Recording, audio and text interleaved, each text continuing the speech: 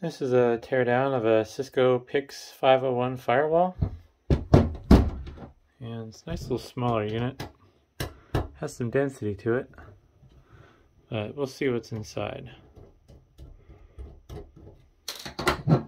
Should just be the one screw, and then the little violence. Now use a screwdriver. I think I might have to pry this one open. It's not going to be big enough.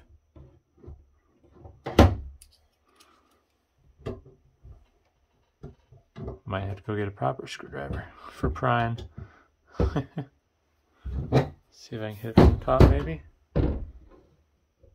Nope.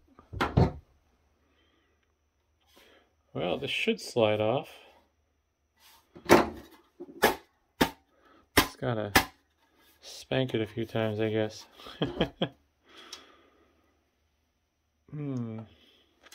Alright, I'm gonna go get a proper screwdriver. Alright, this one should be better. Nope. Not the right size. I think it's too big. I don't want to do something wrong here and stab my table. I kind of like this table. Well, it's not letting go. Don't see anything else. So normally, with covers like this, they just kind of slide apart. There we go. I think we finally got it. This one's just extra stubborn.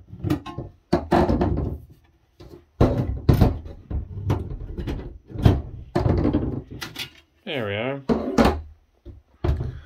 And there's the inside. A nice little socketed CR2032 battery there.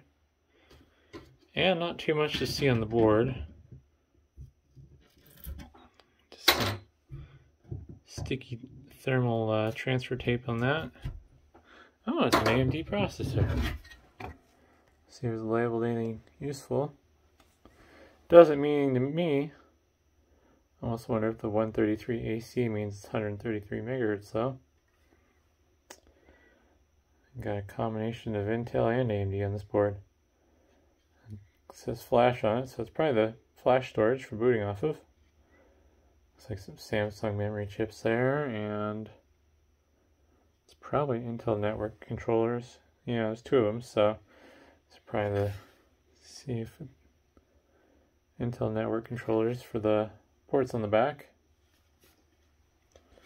And can't really,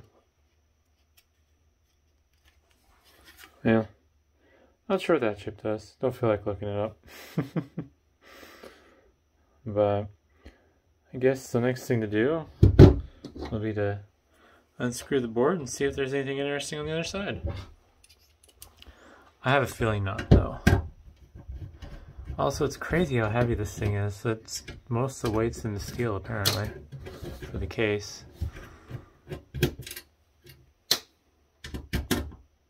This did run off an external power supply, and I believe the label, let's see here, 3.3 volts, 4.5 amps. Quite a interesting power supply choice there. But I guess it probably makes sense since that's probably the operating voltage of most of these chips here. Zoom back out, and yeah, nothing to see on the bottom, just a bunch of passives and stuff. Don't know what those are. Those might be resistor networks. Or capacitor networks. Oh no, that is right, resistor network. Pretty sure that's what RN7 means. But anywho, yeah, it's a quick short one. So hopefully that was interesting, and thanks for watching.